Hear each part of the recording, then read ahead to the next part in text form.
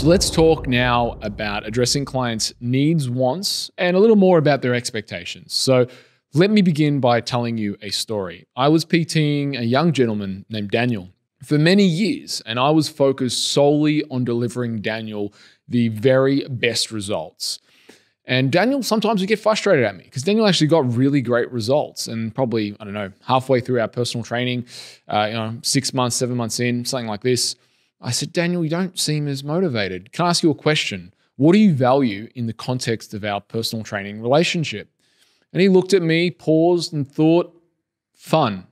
I said, what do you mean? He said, well, I like coming to the gym after work because you and we have so much fun and I get to work on my fitness. I sat there going, what about results? I said, no, we've got good results. I like coming here now because we have fun together and I get to work on fitness. And I still think we're getting results. And then everything started to make sense because Daniel would like to talk to me about Family Guy and South Park during his sets, and we would laugh and giggle, and we had a lot of fun. But his goal wasn't to get just results, because in his head, he had already gotten a high level of results. He wanted to maintain. So the reason why I tell that story is because on the topic of expectations and wants and needs of what clients, all those things, is people come to you through market research, speaking to clients, human emotions. People come to you with a rainbow, a plethora of needs, wants, and desires. And sometimes what someone says and what they actually need and want are two different things. And then it's up to you to kind of figure out, where does this client sit? So let me give you some key things that I say to a client when they start a relationship with us or with me here at Enterprise Fitness. I give clients an outline of, if we're looking at results, we have the BAM. The BAM is the bare ass minimum. And then we have the BHAG. The BHAG is the big, hairy, audacious goal. So as a BAM, generally speaking, we think that we can help someone lose anywhere from, well, BAM is half a kilo a week. The BHAG is a full kilo a week. Now, obviously, they have to have a certain amount of weight to lose. If someone's already quite lean and muscular, they probably don't have that much to lose, right? But generally speaking, for a weight loss client, it's going to be half a kilo to a full kilo a week. So the BHAG, the big, hairy, audacious goal, is we lose a kilo a week. So if you work with me for 12 weeks, at best case scenario, we're going to lose 12 kilos, bare ass minimum, 6 kilos. So it's probably going to be somewhere between that. We're looking at 6 to 12 kilos, depending on how much weight you've got to lose and how hard you work.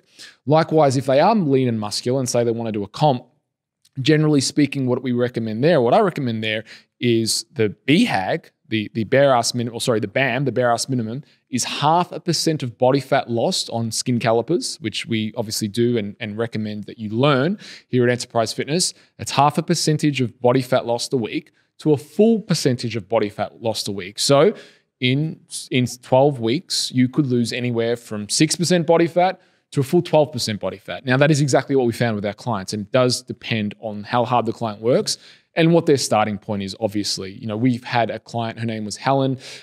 She's on our website. She lost 40 kilos in the space of a little over 12 months.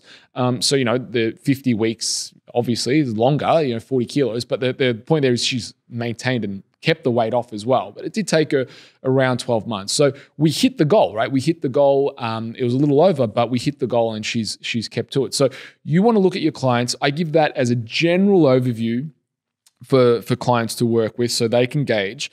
We have had clients, and you probably will have clients as well, where one client said in her second week of training, I'm not losing weight fast enough. She had lost 5 kilos in the second week. Obviously, a lot of that was fluid, right?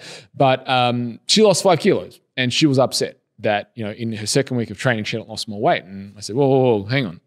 The bare ass minimum is you lose half a kilo a week. The BHAG is you lose a full kilo. So on our schedule, you would have lost 2 kilos by now. The best scenario, you've lost 3 kilos over that. So there's nothing to worry about, right? So sometimes people's perceptions of how fast they're losing, of how much they're losing, all this kind of stuff, you need to temper. So I say, no, we stick to the plan, right? So I'm eating a lot of food, I feel good, great, keep doing it, right?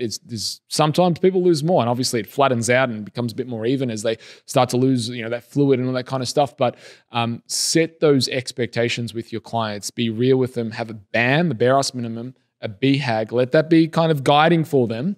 And so that way they're not set up with disappointment. And then on top of that, for you as a trainer, understand that it's not always about results. Like the story I told with Daniel, it's not always about results. Some people they want to come because it stops them from smoking or going home depressed and drinking and getting into a really bad state. You could be, for a lot of people, and I say this sincerely, you could be the highlight of someone's week. Every time someone comes into your studio or sees you into the gym and gets through a personal training, you could be the highlight of their week. And there's not many professions where someone can say that. So just understand that it's not always about results. Sometimes people are coming to you just to keep them on track with life and as a way to connect with physical culture.